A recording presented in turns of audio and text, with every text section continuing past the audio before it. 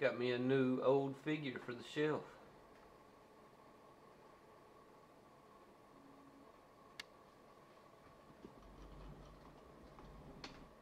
I think they have a new Crow movie coming out.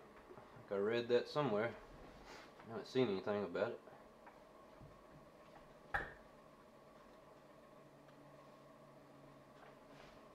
I like them. I don't usually like the figures that don't articulate good, but he's cool. He's cool. She'll go up there with them.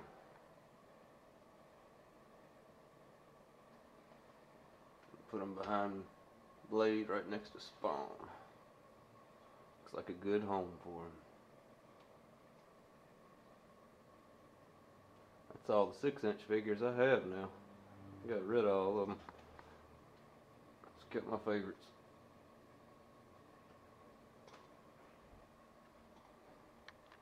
Here's my favorite.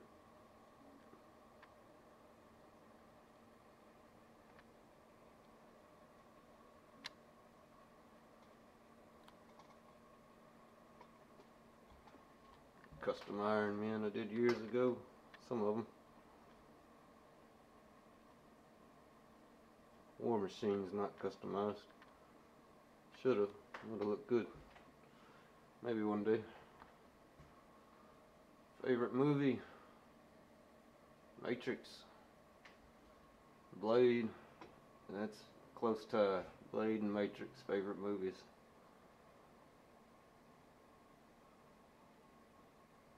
Of course, Spider-Man. Hell, all kids I've liked Spider-Man since I was a little kid. Got to have Spider-Man, huh?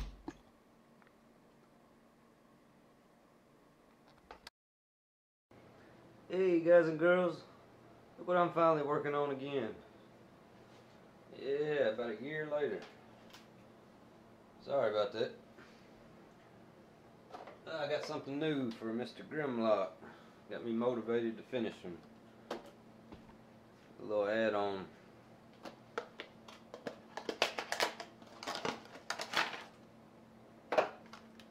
You won't get to see this put on this video, unfortunately, but we'll get a little bit of painting started again. Finally hand brushed this guy. Started some of it. I'll have to go back and clean these like I did in the first video. For this video, for the hand painting, we're going to be using the Model Masters acrylics. I showed these on the first video because I thought I was going to get to the hand painting on it. We used lacquer-based Model Master that was airbrush only for the gold. I don't think I mentioned that in the first video, so I hope no one got confused there. That was a lacquer-based paint that we airbrushed with, and now we're using acrylic to do the rest. Figures. Alright, let me come back and show you what we're going for here. Grimlock. We're going to make that figure look like that. Maybe even better. Always strive to be better. I like to put my characters, find a good CGI, put them on my screensaver. Way every day I walk by them, I can look at the detail and see what else we can paint next. Take a real good look at that picture real quick. Notice how any deep spots that are way, well, let me word this right. Any crevices that are deep are black, obviously, darked out. So, in painting in 3D, we pretty much black out the whole section and then start with our colors gradually stepping up in light to the very lightest colors on the edges, just like you see on this two-dimensional picture. I guess it's going to be two-dimensional to you guys anyways, but yeah, you know what I mean. And you got your figure in front of you, you're painting on a 3D figure, so we're going to have to keep that in mind. And let me show you some of the steps and techniques I do to try to capture this look. Well, I'll be back with some parts, some different steps of the hand brushing. Alright, basic colors we're using. That flat black, that's primarily for his head and his hands. If you notice, his shoulders and thighs were a dark charcoal, not quite black.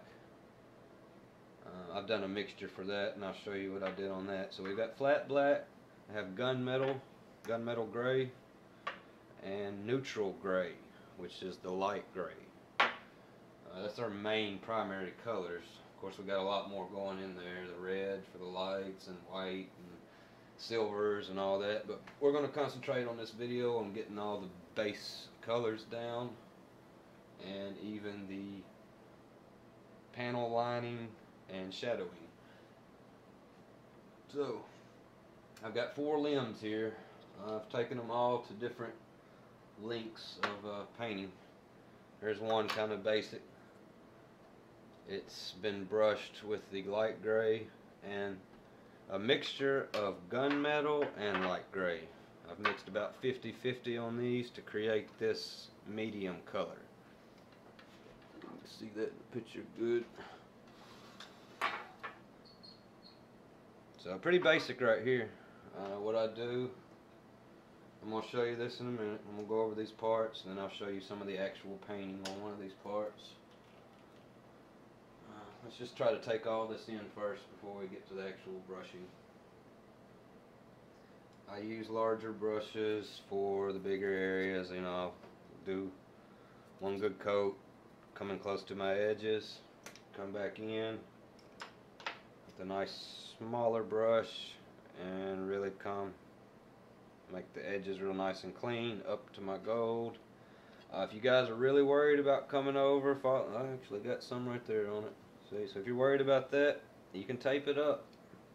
Just be very careful. Normally I don't have to worry this much when I'm completely hand painting a character, but since we airbrush this first, we're going to try to stay away from getting messes on our gold. Same thing when you're doing a shiny finished figure. There's some parts to prime. Age of Extinction primer is a shield. I did the base coat red first, and now I'm doing in all the dark, and I'll do dry brushing of silver over that, then do a gloss coat over the whole thing. That's a different technique, kind of similar but different. So I'll go over that technique on another figure another time. So anyways, I've got maybe 2 or 3 coats of each color. I think I only have 2 of the gray. Yeah, it's not much. So you do these in real light coats, alright? Go over that in a minute. Actually, let's go over that now. Let me get a part ready. Well, I'll paint the first coat with you on camera. I guess we'll do this piece.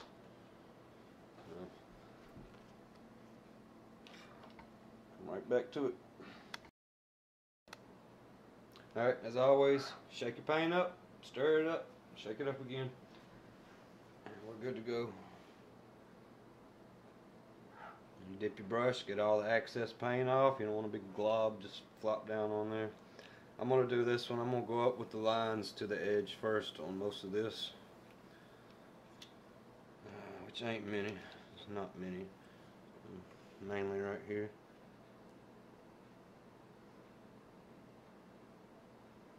Real fast, light strokes. You can go back and forth. I find going the same direction helps you keep a straight line if you're trying to put a good straight line on the area.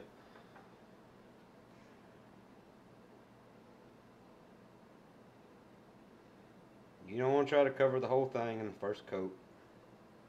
Let's get a real nice light coat on there. It's not going to be fully covered. It's actually going to look awful on the first coat. At least things look awful till you get to the end of them and bring all the detail together.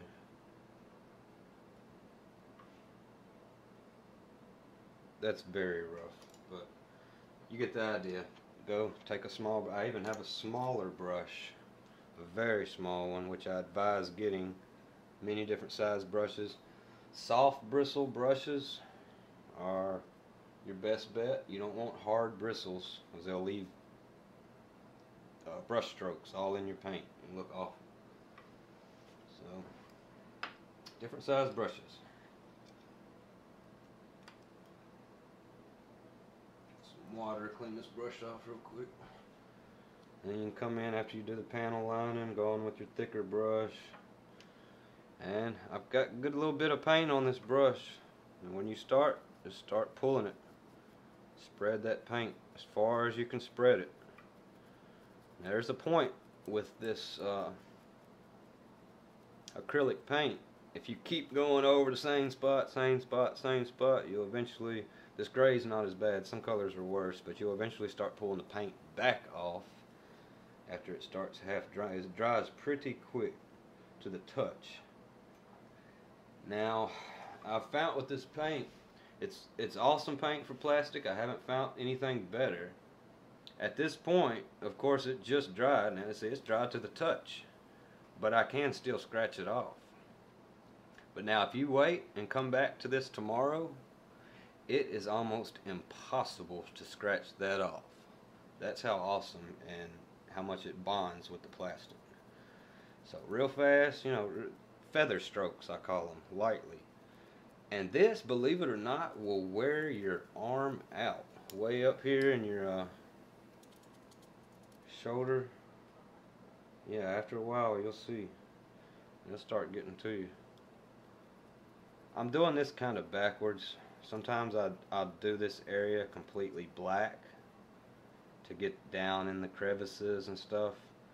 I'm going to show you two different techniques on this figure. One, starting off with the dark area, bringing it up to lighter colors. And then like this section, it's going to be a lighter color, and I'm going to do a wash on it to where the darker colors fall down in the crevices. And that'll be the next step I'll show you. So there's one coat. Go ahead and finish this other side. I recommend waiting at least an hour between coats. If you want to wait the 24 hours, you're going to be guaranteed a very durable coat of paint. So pretty much 3 coats will cover, unless you have a really thin color that doesn't coat very well at all. This gray is pretty good. Flat colors seem to coat better than gloss colors on this acrylic. I stay away from the metallics in the acrylic because they're too transparent. They don't coat or cover at all, hardly. So, flats is what I love most in the acrylic. And if you want shiny, you can put a gloss over it. I use lacquer for most of my gloss, though. Lacquer and acrylic will mix fine, one over the other. Preferably lacquer first and then acrylic over it. Never do enamel over acrylic for sure. I wouldn't put enamel over anything really. Sometimes I use it for the detail, real small copper and gold spots. It doesn't seem to be that bad, but enamel will crack and stay tacky most of its life. It just doesn't dry good. Anyways, got one coat on that, real fast, quick coat. Spread the paint everywhere we can get it. I don't know if you can see that well, but it's not coated very well at all. But it's going to be perfect. There's one. I'll let that dry for a while. That's equal to what I've done here, I think. Maybe have 2 coats on this one. I'm going to do a few more. Then our next step, after we get this 3rd coat of gray, we'll start doing the wash, the panel lining. This figure here, this part here, excuse me, is just gray and the darker gray so far. And we're going to come in next and sneak some dark black down in the edges. Let me show you how I do that. Actually, we're not going to use black. We're going to use the gunmetal. It's almost black. Excuse me. You can use black if you want it darker. But I believe the gunmetal is just right for what I'm doing here. I just want a darker shade down in there.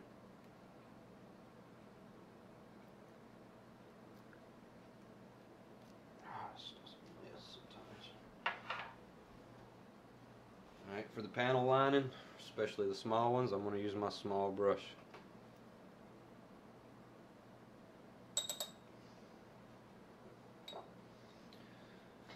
Have some nice clean water here.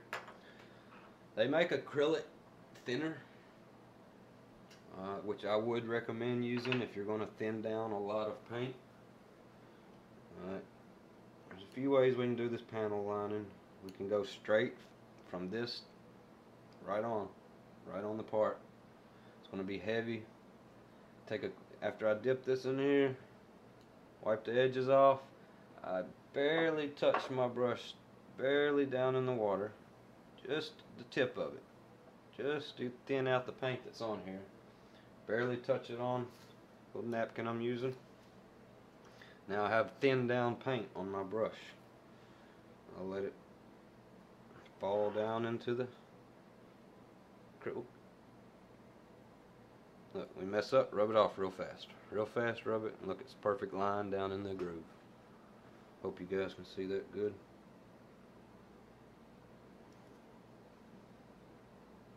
Ooh, kind of got the shakes. I don't know if I can do this on film. I'm not nervous. Nerves. Alright. Let's do a little bit more. Show you some other sections. All this, everything deep, I'm going to touch it with the dark color. And if we get on any on the edges, wipe it off real fast. All this. Actually, I'm messing up here. I don't need a panel line this. This still needs more base coats. But you get the idea what I'm doing there. This one was ready. I think I've got most of it. So I've even went all the cracks. Every little edge, crevice. I'll run this dark color right down. Every little line. That really makes your edges pop. And you have that dark next to them. That'll really stand out when we go to do the light detail on them. All the stuff that's lit up, man, when we do the solid red and then the lighter red in the center and then do black around the edge, it just makes that light really stand out to where it should almost look like the CGI we just looked at. That's going to be towards the end. This is a lot of work to paint these like this. Here's the leg. It's about the same as that other arm I showed you. It has the base coats. This one has most of the panel lining. It's messy. See, it's not clean. It's not real clean yet. And we can still come. I can go back over this, and I will, with more gray, real lightly. And if we get any down in the lines, I'll just go back over, panel line it. Remember, we can keep going back and forth and clean up the edges with each color. So you want to get everything solid here. And then after we get all the solid color on this thing, we can really start coming into the edges, cleaning everything up, making it nice and neat. And we'll have a really sharp figure at the end. Here, all these parts, I get way down in here. This is with the gunmetal. Like I said, I'm using all gray and gunmetal on these parts, except for the fist and head. They're solid black. Here's a quick tip to paint those two. Hand, stick them on a brush. That way you can paint all around. Then later, after it's dry, we can get down in the hole. You can paint down in there. We'll go back and dry brush these with a light gray, so all the edges are highlighted. It's very easy to do. Same concept as dry brushing the metal color. His arms, solid gunmetal. That's 2 coats, I think, there. I'll go ahead and do a 3rd coat and use a small brush to get down into the grooves. There's still some plastic showing down in there. So, let's get that's a good start. Guess I can finish up a few more of these parts and come back. You see the basic, you know, get all your solid colors. Get you at least 3 coats of all your solids. And once you get that, you can do the washing, all the detail. clean up the edges. When we get all that solid, we do the lights and the other small detail. Let me go over some dry brushing with you, which I can go ahead and do on these hands and head. I have 3 coats on those.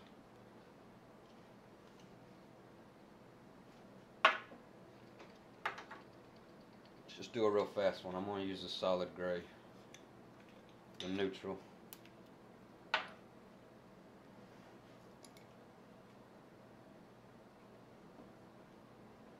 Let's do the head.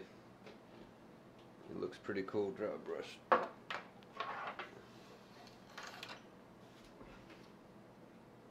You guys ever, any of you remember the, I don't remember what they were called. It was pieces of paper that somehow it had a picture or pattern on them, and you would take a pencil, scribble across it, and then it would show the design. It's similar to what we're doing here. I've dipped my brush in here. I'm going to dry it off real good. Not completely, almost though. So very dry brush, right? Now we're going to feather real fast over the edges of this whole head. Watch how easy this is.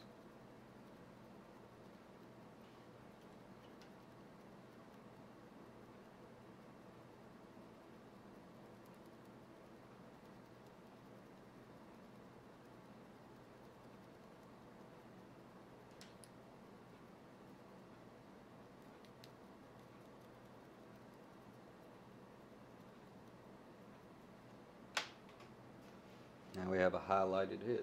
Hopefully you can see that good.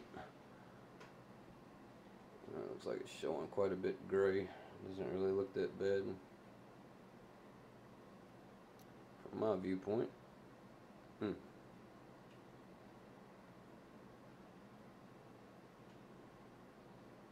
If it's too much, we can do what we were doing here and drop some dark colors back down in the crevices again. Of course, I'm going to have to paint his eyes.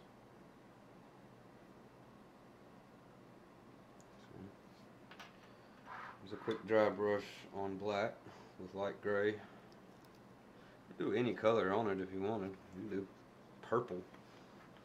I don't know why you'd want to, but yeah, you can dry brush any lighter color over a darker color and give the effect you want.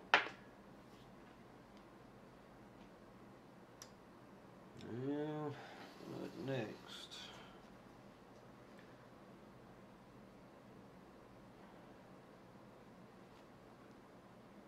The next step would be to show you how these would look dry brushed with silver. And what I use for silver, I go back to the lacquer. Like I said earlier, the acrylics, the acrylic metallics they have, like the silvers and steel, all those metal type colors from the Model Master acrylic, they don't coat very well at all. They're just way too transparent. So what I have here is Model Master's silver. It used to be called chrome silver. It's a really bright silver that coats very well. One coat of this will cover, but we're going to dry brush it like we did the light gray just then. I said I was going to put another coat of black on that. I can go ahead and do the dry brushing and sneak another coat. Let me just go on and show you. Because if I do a coat of black, I'm going to have to let that dry. I'll probably come back to it tomorrow. So let's see here. Where I've shook it up, I've got plenty in the top. So I'm just going to stick the tip of my brush barely in that top. Same thing. Come over here. This time I want to dry it off very good because that lacquer is very thick. So now our brush is dry. Again, real fast. Don't just plop it down in one spot or you'll have a big blob of silver. Come from the edge and quickly pass over. Quickly pass over. Feathering up and down, left and right. Covering it. I may have dried it a little too much. It's okay. We can keep going over it. put it a little heavier. There's different there's different thicknesses and heavinesses you can do with this silver to create a different effect. You can very lightly do it and look like a really dark metal, or you can do it real heavy and look almost silver. So I'm going to go about in the middle.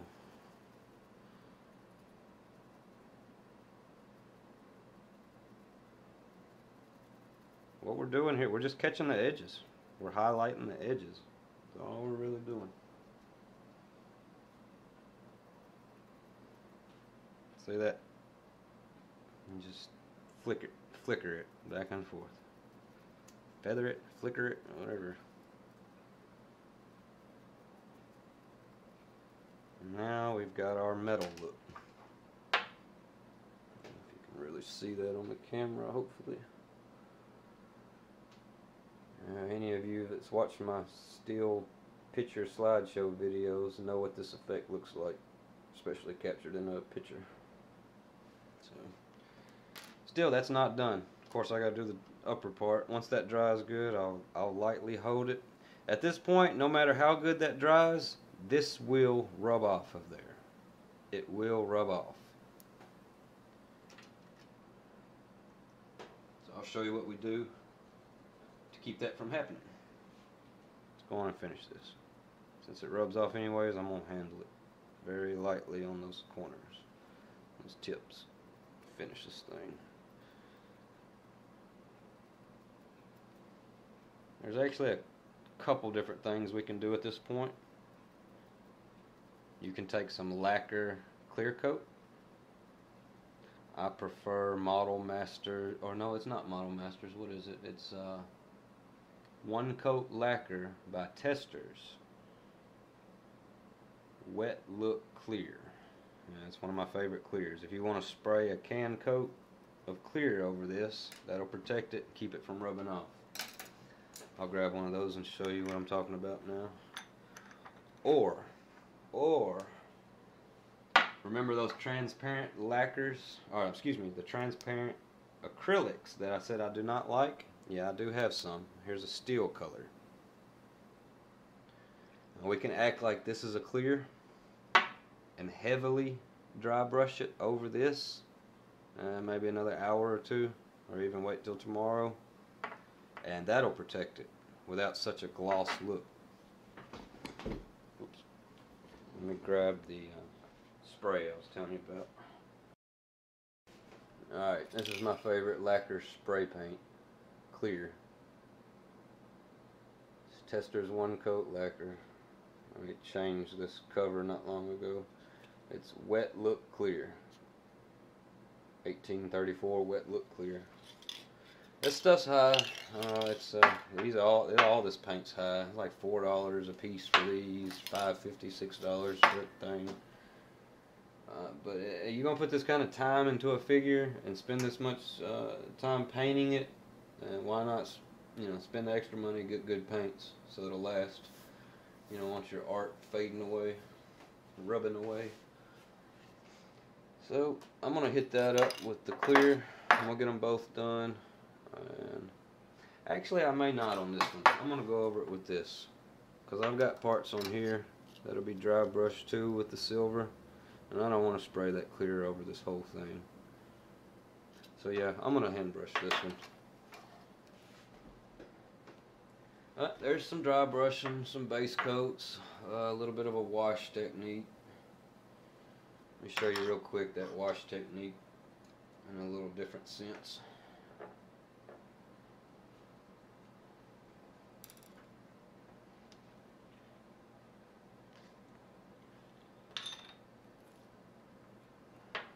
Gunmetal gray again, and my top's destroyed. Alright, gunmetal gray. Get all that paint off that brush I can. I'm using my middle, a little bit thicker brush. Dipped it barely in water, touched it on my napkin to remove the excess so it's not dripping. And right here, I'm going to try to let this fade away, being thin. It's actually very watered down. The more watered down it is, it'll fall down in the cracks, and you can even rub it away, or it'll kind of evaporate on top and leave the darkness down in the crevices.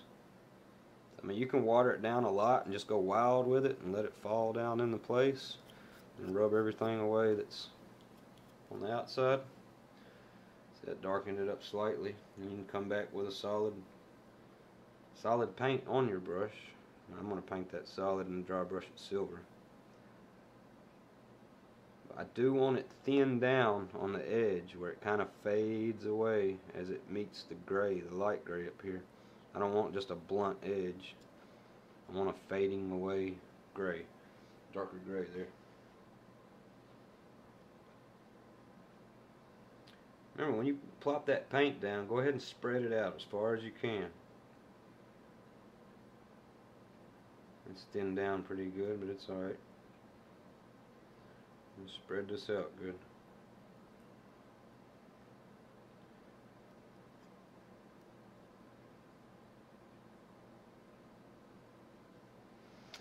Real quick too, you see how I even paint the backs of my pieces.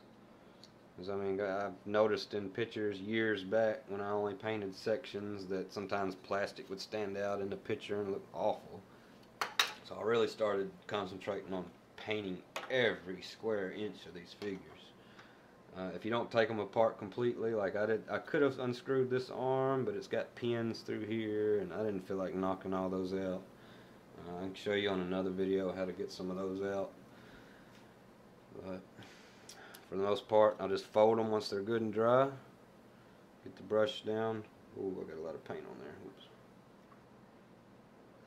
Brush down in where I'm painting. And pull it up, pull up, pull up, pull up. If you go back down, you're going to get it all over the edge. If you're going away from the edge, up, up, deep, deep, bringing it up to the edge, you'll just have a nice edge there. You won't get as much on the outside. And if you do, no big deal. Look, I made a mess right there. But we can take gray, come right back over all that, clean it up. Like I said, towards the end we'll clean up all the edges, make everything nice and neat and tidy. And much closer to having him finished. So there's a few things. Sorry it's taken me so long to get back around to this figure. I've got some really awesome subscribers and viewers, so I'm more than glad to show you whatever I know here. I'll be honest with you guys, I say I've been painting these for 7 years. First few years I was painting Transformers. It felt like a competition. It was me. Let's see how good I can do, how much better I can do it than the next person. And let's see how much more mine will sell for on eBay than yours. And lo and behold, that created this big chaotic customizing frenzy on eBay that had people boosting bids, just lying to each other. You go on there and see people bidding on a custom figure within an hour or two of being listed up to $800 already, which was complete bogus bids for the most part. It got ridiculous. Anyways, what I'm getting to is I finally got that mindset away and started sharing instead. Man, what a better feeling that was. Keeping all this bottled up, like, oh no, it's my secrets, I'm not going to tell the next person. That was an ugly feeling. Like I said, it was that competition type feeling, like, oh no, I have to do better than you. When it feels much better to share what you know with the next person and let them grow also. So I want to see better and better figures. I want to see better figures from all of us. The body you're in too, that figure too, not just a plastic toy. Let's all make everything a little better, guys. From our toys to our bodies. Well, hopefully I've got a few pointers in here for you guys to get started on hand brushing. So let me get some more done and some more pointers, and I'll come back with part 3, hopefully sooner than a year. Like, honestly, it should be very soon, because I've got motivated to work on this guy again, so I'll have something here in the next week or so. Thank you very much for your patience. Thank you for watching. And if you want to catch what I did, the airbrushing, I'll try to put a link in the description for the first video. And catch you guys on the next one. Thanks again for watching. Peace.